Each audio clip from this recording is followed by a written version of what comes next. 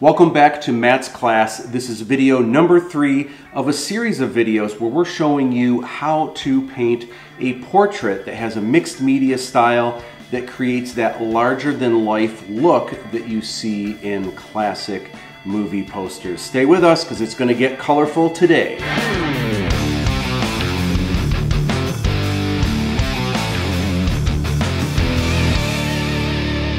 So one of the things I meant to mention a little bit earlier in the previous videos is you've probably noticed I'm not in my art studio. And the reason why we're not in the art studio is I wanted to show you that you can do this kind of painting without the fancy drawing desk. In fact, here I am hanging out. I'm not at the kitchen table. I actually don't have a kitchen table at the moment.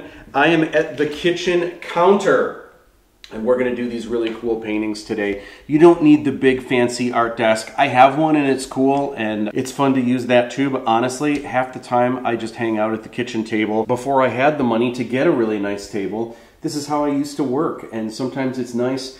You know, we got a little bit of sunlight coming through today. It's partly cloudy today, but it's kind of nice with a little sunshine coming in. So we're hanging out in the kitchen. Plus, I have my Starbucks keeping me company.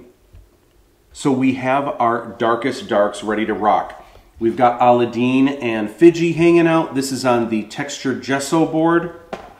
And we've got Princess Kamala, and this is just straight up on an illustration board where we are going to begin to add washes. We've got our darkest darks ready to go. So what we are going to do today, we are going to make some washes, and washes are transparent paint. What we're doing, we're going to be using paint straight out of the tube to mix our washes. Now I've got these little canisters here. You can actually buy these little art canisters at like Hobby Lobby and Michael's. Again, if you watch that video on painted illustration materials, I kind of show all the different things you can do. But these are old film canisters when people used to develop film. I'm going to fill this up with about 75% water. I've got this jug here. This is what I'm going to use to wash out my brushes, but I've got water in here. So I'm basically just going to steal water from this. And I've got about, like, I don't know, maybe 75% in there. I'm going to take my paint, and this is a bright aqua green, and I want to get some of that color. She's got in her, I don't know what this would be called, it's like her bikini top kind of thing. It's part of her dress. And then I was thinking in the background it might be a cool color, even though it's got this color. Again, what we're always trying to do with illustration, what can we do to make it even better than the photo? What kind of choices can we make? And so I want to add a little more color and zest to this. So when I mix my washes, I put about as much paint as like squeezing out toothpaste that you would put on your toothbrush. So I just kind of put it in like that. That should be good. And now I'm going to mix my wash. That's a lot of toothpaste. Oh, you don't put as much? I put a lot of toothpaste, I guess. Well, it's paying off, Matt. There is such a thing as too much paint. It'll streak and you'll get like chunks of paint in what you're painting. So it'd be better to have less paint than too much. Now if you have less, it'll be really thin and watery and it just won't be adding as much color. So you kind of want to find that threshold where it's really good color but not opaque. You want it to be, it's transparent, a transparent wash. You can kind of tell when you pull out your brush, if you see little clumps of paint, then it's not enough. You want it to be as watery as possible. It can be milky, where you see a lot of color, but it should be all drips. If you actually see little chunks, like you see those little grains of paint in there, that means it needs to mix a little bit more. I've had students ask if they can just shake it. It doesn't really do anything. Now, it doesn't matter what color you start with. We've already got our lights and darks. I just thought I would help maybe add in a little bit of background, again, just to kind of separate things. Sometimes I start with skin tones, but sometimes in this case I want to wait a little bit just to get a little bit more value in there and just a little bit more color before I start judging my skin tones. All right, that's looking pretty good. So I'm going to lay in a wash. I've got my reference here. I'm going to look for any place where I see this color. Her eyes almost have a little bit of this color. They're just kind of this crazy hazel, but you know what? we're painting in layers, so it's not going to hurt if I throw a little bit of this down. Now, anywhere that I see some of these areas are going to need to go a little bit darker, but there's like these square, so this is going to need to go much, much darker, but that's okay. That's kind of the idea. We are doing this in stages. I would rather it'd be lighter rather than darker, because at least you can add more. You can't really take away a layer. That's true, and there are things you can do here and there to fix, but with this stage with washes, it is better to go lighter and then build up as you go. That's exactly it. In this stage, it's really kind of watercolory, really. It is almost like a watercolor technique as we are adding in our washes. I see sometimes people don't necessarily wait for the layer to dry before applying a secondary one. That's usually a mistake. You usually want to let it dry completely, otherwise you'll get weird, like it'll mix in places you don't want it to. I want to add this into the background, so I'm going to use a bigger brush. I'm going to use this 1-inch flat, and I just want to get some color in the background to kind of make her hair and everything else stand off. Now some of it might overlap a little bit into the hair, and that's totally fine. It doesn't have to be perfect. It can overlap, because a lot of times when you're looking at people in nature, those colors in the background will kind of overlap anyway. And you don't want to keep working it too much. You want to let, like at first you could kind of see the streaks, but you see how when you kind of let it go, it dries a little bit more flat. You want to kind of let it just do its thing and let it dry as is. There is such a thing as working it too much. Also, if you work it way too much, you can actually lift up a little bit of the illustration board. It'll just get so wet that the top, like part of the paper, yeah, it comes right up. So, one of the reasons I like to do 2 portraits at the same time, and a lot of times when I'm working on projects, I will schedule multiple illustrations at the same time, because I can usually double task. Like, while I have to wait a couple minutes for this to dry anyway, so I might as well start working on this one over here. I'm gonna go ahead and mix the first wash on this one, but I'm gonna let this one dry. And what do I want to do for Aladdin? I think I want to have, do I have a yellow here already mixed? Oh, it looks like I do. Maybe start with a yellow, and maybe like a yellow orangish kind of background or something might be kind of cool. I've got this big container here filled with water. This just helps me clean out my brush. Now you could use something like a little Solo cup or a little Dixie cup or something like that, but if you don't have a lot of water, it just gets diluted really quick, so it really helps to have something a little bit bigger. So this is already a pre-mixed yellow, so I just need to mix it up just a little bit more since I haven't used it in a while. And then I'm just gonna lay in some yellow in the background, but I'm starting to think, you know what would be cool? If there was a little bit of a sun in the background. So in order to do that, yeah, something like that. So I'm going to go ahead and trace out lightly.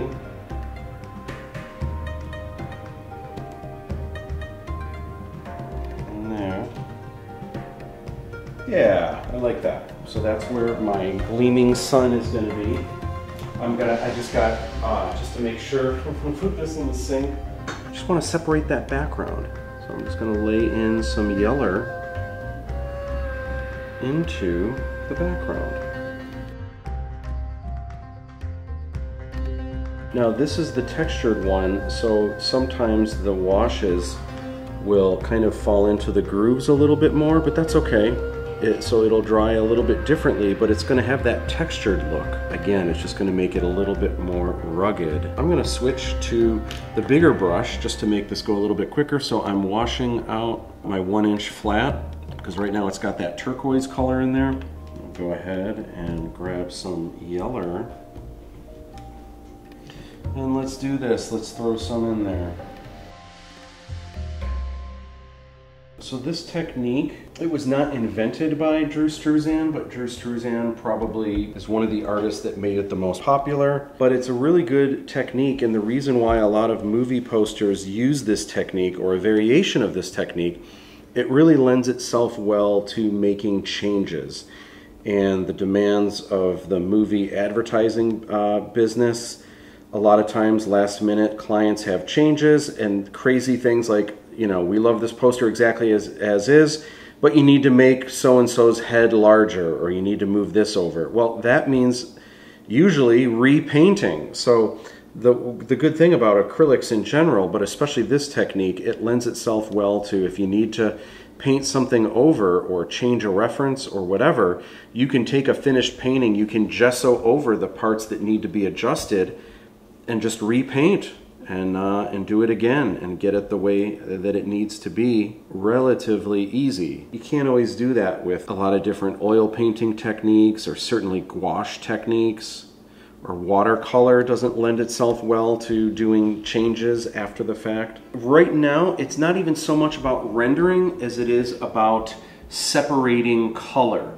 We're going to get more rendered as we go along, but we're just trying to separate basic colors, some basic shapes. As I'm waiting for this to dry, this one's almost dry now, so I can kind of switch back to this. I can start mixing my next color. Again, I'm just trying to separate color. I'm going to bounce around through a bunch of different colors. The lips are pink, but I have this red here. So just for some of the darker areas, I'm going to render it out more specific to the colors a little bit later. But for now, I'm going to go ahead and just kind of add in just kind of where the darker area goes.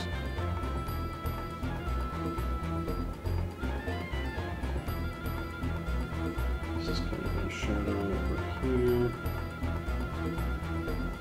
Just push this over here a little bit. Yeah.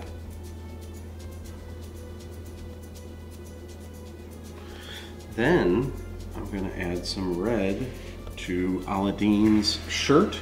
Right now this is almost looking like a Patrick Nagel painting. Some of the darker areas around Fidji's eyes, mostly orange, but this will kind of help. Aladdin's shirt. So there's some glares on here, but at first I'm just going to do a lighter wash of red, just kind of everywhere this kanji print is. So this is Aladdin. The actor is Eric Steele. This is the main character from this trilogy of movies that I have recently finished filming, and it's a live action take. It's a sci-fi take on the Aladdin tale, but it's set 1,500 years in the future. This is Aladdin, and he, unlike, you know, Disney has Abu the monkey, but that's Disney, and so I'm not allowed to touch that. There's certain things, you know, Aladdin's public domain, so there's certain things that I was able to use, and then certain things that I was not allowed to use, and sadly Abu was not one of them. But I actually had developed an Aladdin type character when I was in college, and he had this sidekick, this robot sidekick named Fidji that floated by his shoulder, and so that's kind of how Fidji came into the picture. Just his necklace, I can get some of this fun stuff in here. This yellow ochre. So again, it's not as much rendering, we're separating colors at first. We will get to the rendering soon enough. Now here, her hair is a little bit warmer, and I can probably, you know what, I'm actually going to add some of this into her hair just to help separate. This is not the color that it is, but with washes, it's layers. We're layering up to get to the colors we want, and the more layers we have, the deeper and richer those colors can be. The other thing that we're trying to do with washes, we're doing what I call get rid of the white. So ideally, we don't want to have any white of the board showing when we get through the wash stage. Even if there's an area that you know is absolute white, we want to control our whites later through opaque painting. So obviously I'll get to that when we get to that. You don't have to worry about that yet, but just know that you kind of want to cover everything with a little bit of wash paint. And that's kind of one of the secrets of the technique that's going to make it look so three-dimensional. So hear me now and believe me later. You're going to love it when you see what it does. Some of the areas, like there's these bright lights in Fidji's eyes, but I didn't want to I wanted to cover it because I really want to control, I'm going to control those highlights later with paint. All right, it's about time I start painting skin tone. Usually for skin tones, I'm not using anything straight out of the tube, so I have to mix my own skin tones, and you can do that for any of these colors. I mean, generally, I'm working with just a color straight up out of the tube, mixed into one of these canisters, but for skin tones, I like to mix that. So I start off with a blank canvas here, no pun intended, this canister, and I've got my water in here. Then I need to mix, and I have 3 colors, and this is actually a secret mixture. I didn't come up with this concoction, but one of my mentors, Gary Meyer, he actually painted the original posters for Jaws and King Kong. He was also one of the storyboard artists on the original, the very first Star Wars movie. And this guy was just an amazing painter. And his secret recipe for mixing paint for skin tones is 3 colors. And those 3 colors are Christmas colors. Believe it or not, red, green, and a pinch of white, and that makes skin tones. I kid you not. Now, this is the basis for any skin tone, doesn't matter the nationality. People don't really have, like, the skin tones that people have, like, we say that people are like different colors of the world, and that's kind of true, but not really. We're all kind of the same. Some people have more intensity of color, and some people have, you know, slightly darker shades or slightly lighter shades. But the basis of what that color is actually pretty much the same. You can add or take or push away, push and pull a little bit to make the colors a little bit different, but the basis that you're starting with for anyone is the same. So we're going to do that right now. So I am going to start with half red, half green. So I'm using the middle of the road red. This is cadmium red medium. This is like candy apple red basically. Then I'm going to use light green permanent. Now this is light, it says it's light green, it's not that light green, but it's kind of a middle of the road Ninja Turtle green. So this is going to be our green. And then white, we've got gesso, so we're going to put in a splash of this. Here we go. So you want to use equal parts red and green. If anything, there should be a pinch more red, but usually if you're equal to both red and green, you should be good to go. So there is our red. Now we're going to mix in green.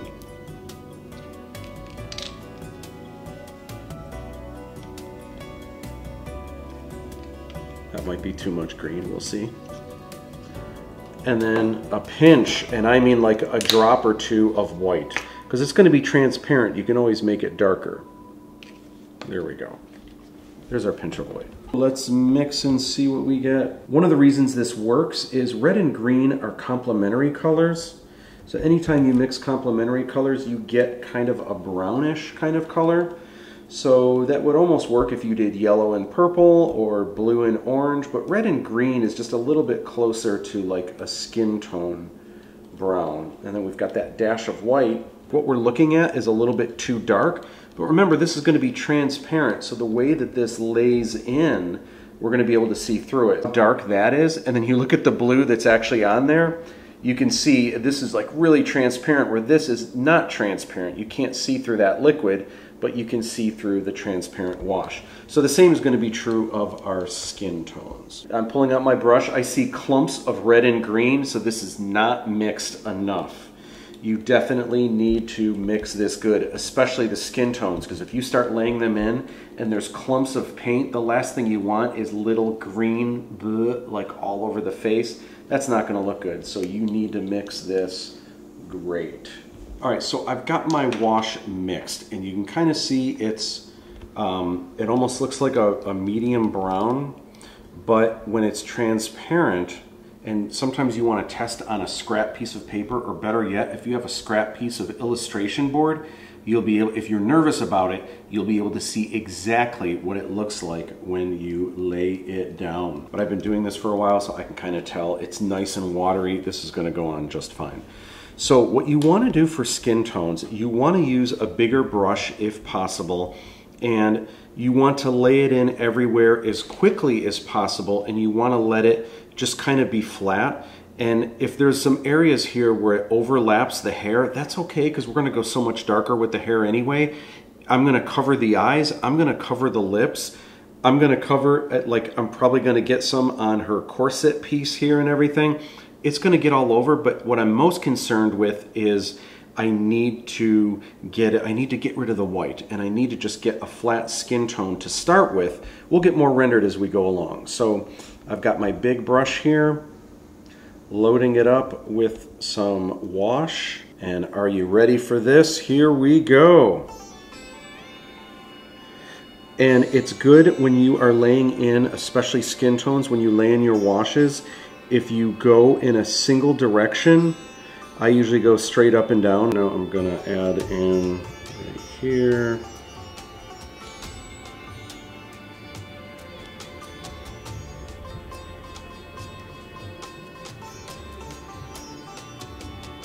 And then I'm gonna let it dry. I don't wanna work it too much. I just wanna let it dry flat, so it doesn't have lots of streaking in it, like lots of paint strokes. I can see a little bit here where it got a little bit darker, but you know what? Once I put in everything else, you're not going to notice that. This is one step of the process, and there's going to be a lot more. It's working in layers.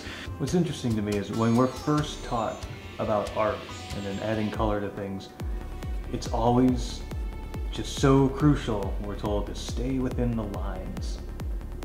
But here you're just breaking all the rules, and then that's how you make it look beautiful. Well, and what's going to happen, we are going to be defining those edges better later. So we're almost more concerned with like flat tones at this point than we are it being perfect. And in the end, sometimes that helps it look more painterly. And sometimes that'll actually be a good thing. It'll look really cool. It's super light. At first it looked really dark, didn't it? But now you're looking at it and it's like, it's not so bad. Once we add more shadows, it's actually relatively light. I want to go a little bit darker with some of these aquas. So I can basically just take the same aqua that I already mixed, and I can hit some of these areas that I want to go a little bit darker. And now that'll dry darker. Again, this is all steps taking us to where we want to go. All right, so I'm gonna add a little more to the background. I thought it'd be cool if it's a little bit lighter towards her, and then if it just slowly gets darker as we move away from her. Some people would call this a vignette, where it's getting kind of darker around the image, and it kind of makes you focus on this area here. Closer and closer, it's getting a little more rendered, a little bit more fleshed out each step of the way. This looks like it's pretty dried in his face. So now we're gonna go a little bit darker with these skin tones. So what we're gonna do now, I've got this general kind of wash over all of Aladdin here. So what I'm gonna do now, I've got my skin tone right here. Make sure it's nice and mixed up. And it's transparent, but the more layers I paint, the darker it's gonna get. Now it's never gonna like go to black. The darkest it'll get is this color here, but that would be a lot of washes. So at some point I'll have to use like a dark brown or start mixing in some purples to try to get those shadows. But for starters, anywhere that I see that's darker on his face, I can go ahead and hit that again with this skin tone. So for one, his hair is just going to go darker and darker each time. I might as well kind of get that whole area. A little bit of a cast shadow casting from his hair.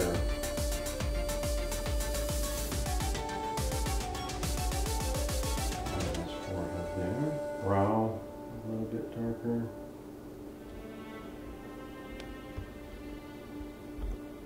Under the eyelid.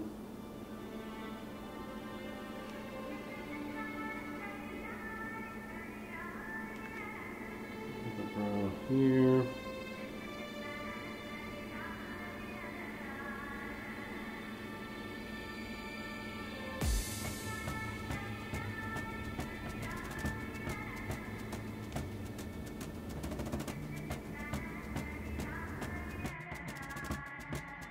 And this already, it's just one of many layers that we're gonna do, but already this is helping to kind of add 3 dimension to Eric's face. Layering, so we're gonna get darker as we go. The cool thing is we started with our darkest darks. So the great thing is we actually now can see how much darker some of these areas need to go. That's one of the reasons why it's important to add in those darkest darks at first, because if we were painting these skin tones now, we might feel like, whoa, this is really dark. But since we see those darkest darks, it really, in the grand scope of where it needs to go here, it's not anywhere near as dark enough. But it's harder to judge that when you don't have those darkest darks laid down. Already, it's not much, but it's just a little bit more, and you can see how his face is really starting to come together. And I'm gonna switch back to the princess, back and forth while each one is drying. So I got the skin tones, they look like they're pretty dry here. You definitely wanna wait for them to be dry. If it's still a little bit wet, do not go back in and continue to paint, because you're gonna lift up the color that's underneath. So you definitely need to wait until you can't paint over until that color underneath is dry. I gotta be careful here on the outsides. This aqua is still wet, so I don't wanna lay my hand on that. But the face, skin tones look dry. So we're good to go.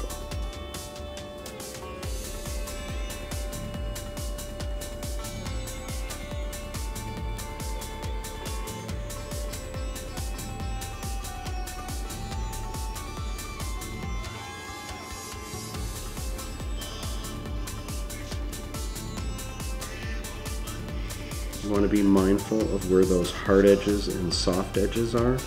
Hopefully you've got good reference, which I talked about in a previous video on getting good reference. And I also have a previous video on the 3 secrets of illustration. It's another one you definitely want to watch if you haven't yet. That is definitely going to help you. A lot of these shadows need to go way darker, but we're gonna go way darker, just one step at a time. Haste makes waste, so you wanna have patience. There are areas where the hair can go darker, and I'm gonna hit a lot of that with dark brown, but in general, this skin tone can probably start to make that hair go darker, because right now everything's looking kind of yellow. So I'm gonna go ahead, I'm actually gonna use this bigger brush, and I'm gonna start knocking in the hair just a little bit darker. See, it's just going a little bit darker, not that much. Baby steps.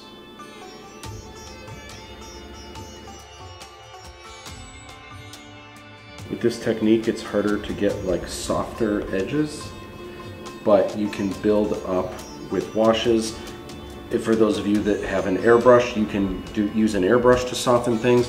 Also with the color pencils, we'll be able to soften things quite a bit. It's one step closer. It's still, I mean, it's not perfect, it's not there yet, but it looks cool, doesn't it? Like, it's like, it almost looks like it's finished. Like, I mean, it's not finished and you can kind of tell it's not finished, but if I said it was done and turned this in, it has kind of a cool look to it. It's got like a retro, just kind of unique look. So that's one of the neat things about this technique is it starts off looking great and it just gets better and better as you keep moving along. All right, now before I go any further on the face, I see some areas here that are a little bit wet. So I don't want to go too crazy with that. I talked about getting rid of the white. Now right now we have every inch of the princess covered. We have a lot of areas. He's got a white shirt. Fidji is mostly white, but I want to control where those whites are. So what I can do now, you see how in the shadows, it's almost like a little bit purple. And even for Fidji, this is a little more brown. It almost looks a little purple in there too.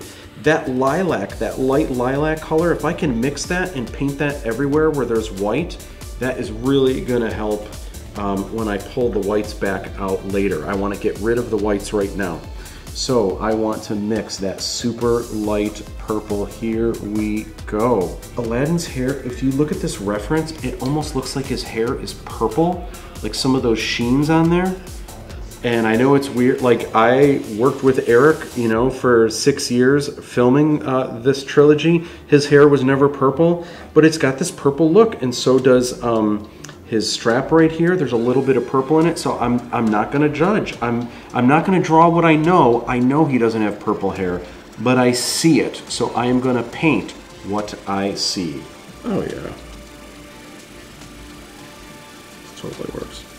Oh, even his beard too. You guys thought I was crazy, but you're probably looking at this going, you know, it doesn't look so bad. We're gonna be doing more layers, so anything that looks a little too crazy purple now, it's not gonna be purple crazy forever. I'm gonna paint all the white armor areas of Fiji, just this light purple, because I wanna control those whites and those highlights. And having just some kind of base, like the shadow base, is really gonna help that out. I know you guys are probably looking at this right now going, oh man, that is whack. What are you thinking? Purple Fiji? No, it looks dark right now, but like later when you see like how many more layers go on in some of the opaques, you're gonna be like, oh man, I remember when I was looking at that purple and I thought it was like really dark, and it really isn't. This is really light. If you look at this purple next to the black, I mean, it's really light. Let me put it that way. Same thing with the shirt. Let's do this.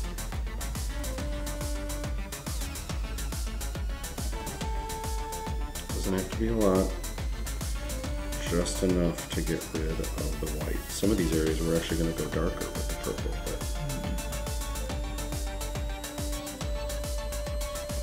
But... Like roughly how many layers do you think go on to one of these? I mean, a minimum of what, at least 100 layers? No, usually not anything like that. It just depends on the piece. Sometimes just a few, and then sometimes airbrush does the rest, or sometimes I don't even use the airbrush, and it just depends. It's a little bit closer. I'm gonna go a little bit darker on some of the areas like in her jacket, but to save time, I'm gonna use a bigger brush. This could be comic art, you know. Yeah, it kind of does at the moment. Like it kind graphic novel. It does have that kind of pop art look to it.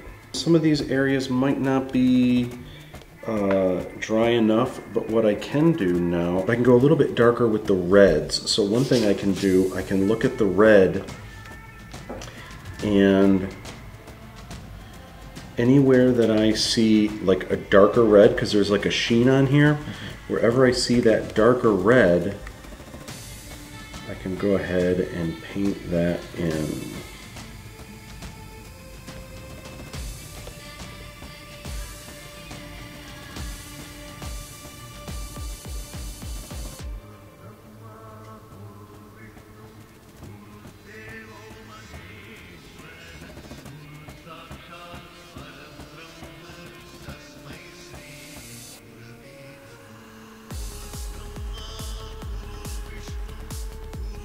This already looks kind of cool. It almost looks like, you know, it's got this just weird print. It's just kind of like garbled onto the shirt a little bit. Like the print is gonna lift, some crappy iron on or something like that. And it's about to lift off of the fabric. And once we add in the lights of the white, it's not popping out as much now, but it will. These aquas are dry enough for me to go even darker. I believe they are. All right. It's getting to the point where it's not getting much darker with this layer. So to get darker than this, I'm gonna have to start adding like some actual blues. And we'll be able to push and pull as we keep going with opaques and color pencil. It's all about layering, and that's part of the magic of this mixed media technique. The one kind of rule that you don't want to do, you don't want to make the mistake that I made a lot early in my studies, which was to make colors darker. I used to add black. I just thought, oh, if you're going lighter, you add white, so if you're going darker, you add black. And it always made my colors look so nasty. And if you mix black, it'll just get the colors really muddy.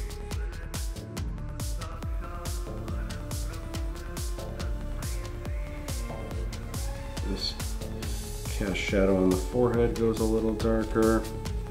This goes a little darker here, a little darker there, a little darker here. This whole pocket of his eye is a little bit darker.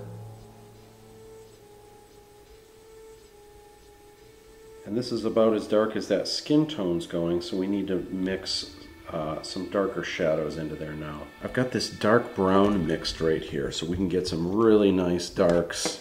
Are people ever surprised at the length of time that the wash stage takes? Do they expect to rush through it? Yeah, sometimes. And you know, the other problem is they think, you know what? I'll finish that with color pencil, or I'll finish that with another step of the technique. For each one of these steps, you have to take it to the end. You have to, for the wash, that's a great, I'm glad you brought that up. Because for the wash stage, you really need to take it to the end. You need to do the best. You need to pretend that you don't have any other stages, that it's going to end with the washes, and you need to do the best washes you can. That way, each step after that is making it that much better. But if you kind of half-ass it with the washes, and then you get to the other stages and try to fix it, what you didn't do with the washes, it's not going to work. The way this technique is built it's kind of built on those washes. So what I want to do now, I want to add in my darker areas with this brown, this dark brown. So I've got this mixed already. So now I'm going to go ahead and again, I'm going to kind of start at the top and work my way down, but I'm looking for any areas like in the hair here that go darker, and see it's just taking it the next step, just a little bit darker. But then there's some areas, there's kind of like this highlight here.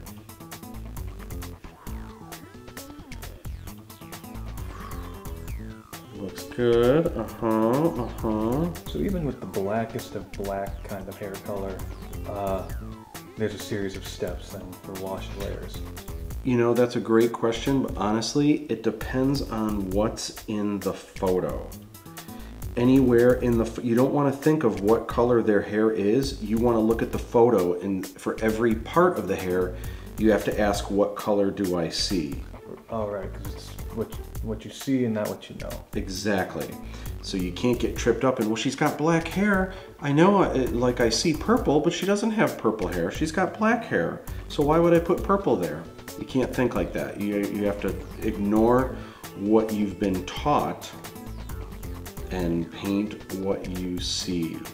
So like the whites of the eyes, right now I don't even see absolute white except for the highlights. So I don't want to paint in absolute white for the whites of her eyes, because it's going to make it look like her eyes are ignited and like she's got laser eyes. So, I mean, as cool as that would be, some darker shadows in the face now where it gets even darker.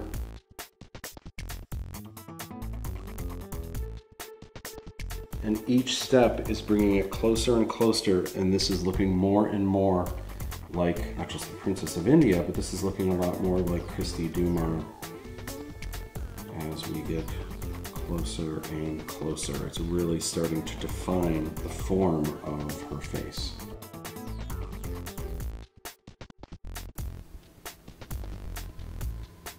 Yeah, I just needed it a little darker. We'll pull it back to that aqua look as we move forward. But right now, you know, a lot of people get so bent up in the color, and yeah, of course you want to try to find the right color and you can do some cool things with it, but honestly, especially at this stage, it's less about color and it's more about value. How dark something is and how light something is. Anywhere that I see a little bit darker, I can kind of see in the eyebrow here, in this part of the eye, a little bit underneath. The eye itself is a little bit darker. In general, the hair can go darker everywhere, so I'm going to lock that in.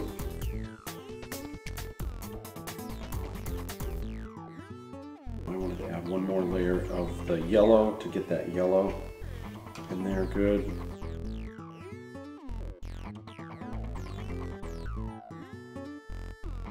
All right, so that is the wash stage. Now, The next step that I'm going to show you guys is a little bit of a bonus, and I say that because I'm going to show you guys the airbrush stage, and you don't have to use the airbrush stage. If you don't have one, you don't need one. You can do this great without. Some people prefer not to use the airbrush because sometimes that can give it like a dated, like 70s kind of look if you use it too much. That's why I like to do as much painting as I can. And then the airbrush is just a little bit extra. If you do all airbrush, it definitely has that early 80s, 70s kind of dated look, which maybe you want, but we don't want this to look dated. We want it to look timeless is kind of the idea.